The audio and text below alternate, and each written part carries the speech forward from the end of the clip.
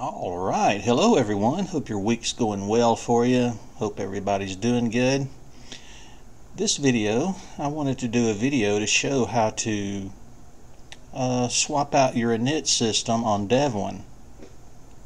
Now, if you've installed the latest version of Devuan, which is Beowulf, and only do this on Beowulf, don't try it on ASCII. Or if you're still running Jesse, don't try it on Jesse. But they offer, if you do the expert install, they offer the chance to choose between SysVinit, and you can also choose OpenRC. What's not listed is Runit.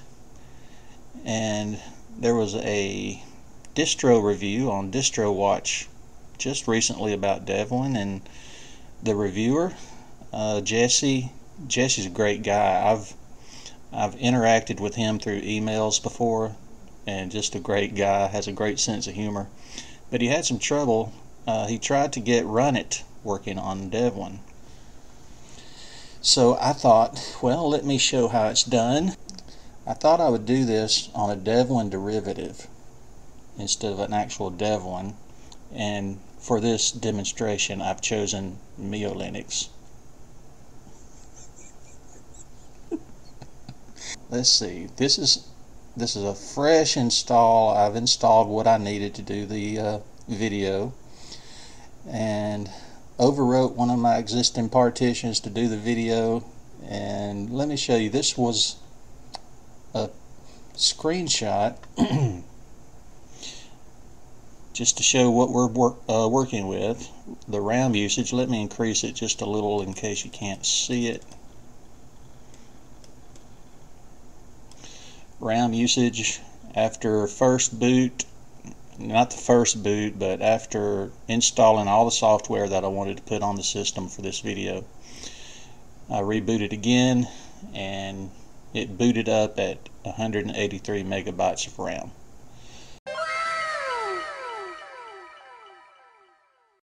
So we're going to compare that with Runit. Alright. So we're doing 183 megabytes of RAM at first boot with SysVinit, and we are about to take the plunge. Alright, now let me forewarn you, before I do this, our internet here has been awful, absolutely awful the last few days, and I don't know if the internet's going to be connected when I actually try to install Runit, and I don't know if the internet will stay connected long enough when I try to upload this video, but we're going to give it a go. Alright, so let's open up our terminal and we will get started. Alright, let's see if I can increase the size, if I remember how.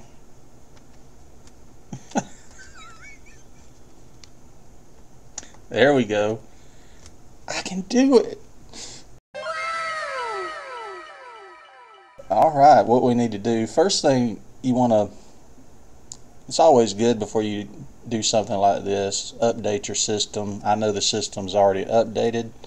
So what I'm going to do, I'm going to try to install Runit, and if we get a lot of errors about it's not able to download, I'm just going to keep the video going, but I will go back and edit the video so you don't have to look at all the different times I've tried. Alright, here we go. Sudo apt install Runit -init. Here we go.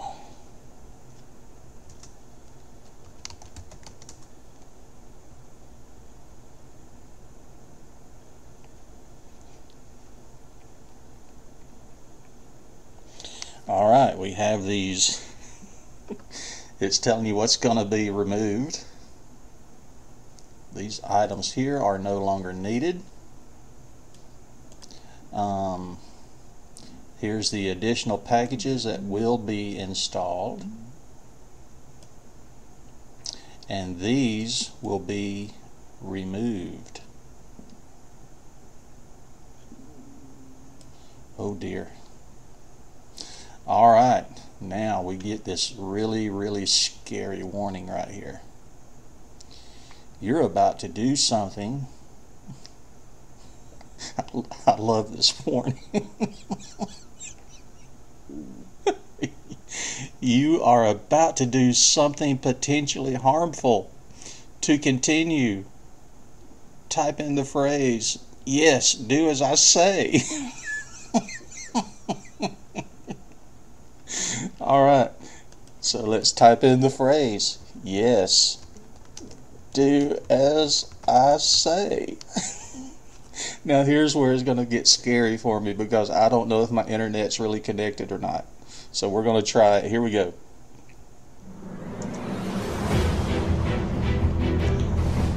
Alright, looks like it downloaded.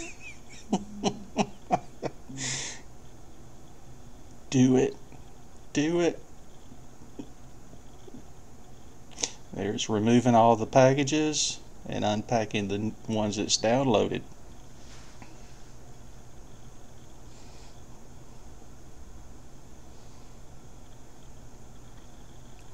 Come on, baby, you can do it. Alright, so now here's the hard part. You have to reboot your computer. So that's what I'm going to do. I'm going to reboot the computer. I'm going to stop the video. Thank goodness the internet was working. I'm going to stop the video and I will come back when I have booted into Runit on Devuan / MiyoLinux. Be right back, guys.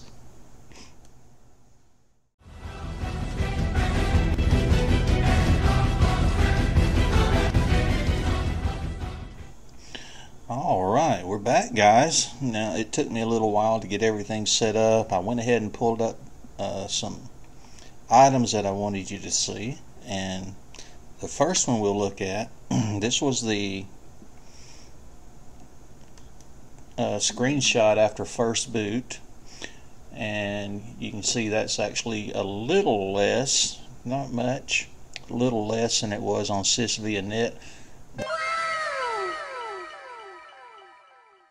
That CPU a little higher right there, but it did, I mean, just a few seconds after I took the screenshot, it fell down to like 1 and 2%. So I wanted you to see that. Now when you first boot into it, or every time you boot into it, you're not going to see a lot. You know, you get those messages going down through the console when you boot up your computer. You're not going to see a lot that even mentions Runit. So I went into the file manager, var log boot. That is what this is right here, var log boot, and here you can see we're having Runit mentioned just a few times. And another way to show that it's using Runit now, we will run this. I don't know if you can hear my stomach growling, but I'm starving. I need something to eat. Let me increase the font size again. And we'll do this, let's see, cat, PROC, the number 1, and COMM. And you can see there we're running Runit now. Now basically there's really nothing else you really need to do. Devuan has really made the process really easy. Other than that, there's really nothing else you have to do. I mean, it works just like everything else. So Devuan joins the Runit gang. There might be more distros that use Runit than I'm aware of. I know there's Void and Artix. Those are two of the most popular ones. Venom Linux. I love Venom Linux. A source-based distro. They just recently switched over to Runit.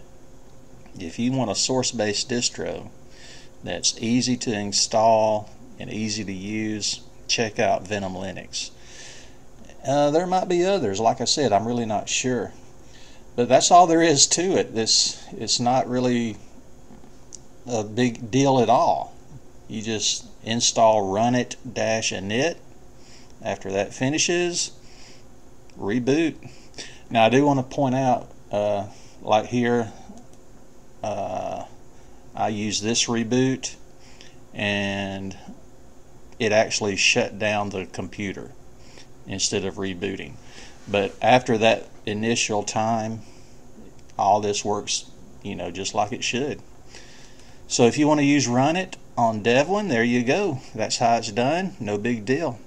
So that's it, guys. Hope you guys have a great rest of the week coming up, and take care. Thanks.